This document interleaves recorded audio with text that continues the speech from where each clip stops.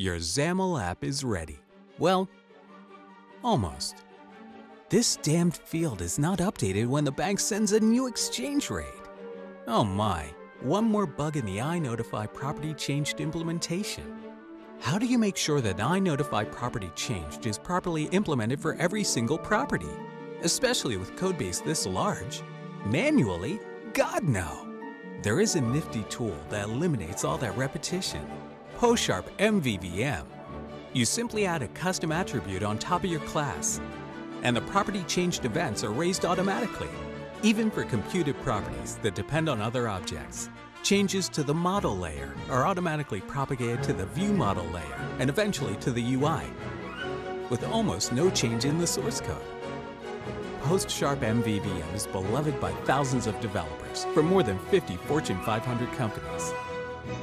Click to learn more about PostSharp MVVM and download the free edition.